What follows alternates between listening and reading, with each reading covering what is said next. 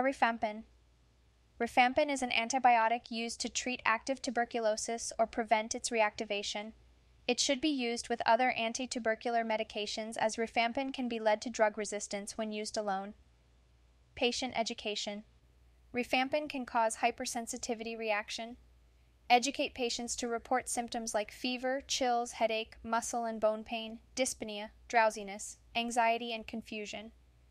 Rifampin also increases risk of hepatotoxicity or liver damage. Patients should avoid using alcohol or other hepatotoxic agents and monitor for signs and symptoms of jaundice, nausea, fatigue, or unusual bleeding. Other side effects include blurry vision and decreased visual acuity.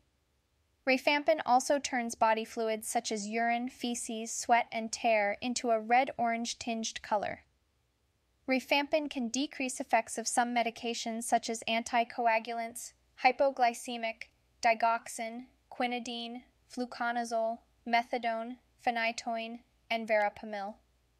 Educate patients to use a non-hormonal form of birth control because rifampin can also decrease effectiveness of oral contraceptives.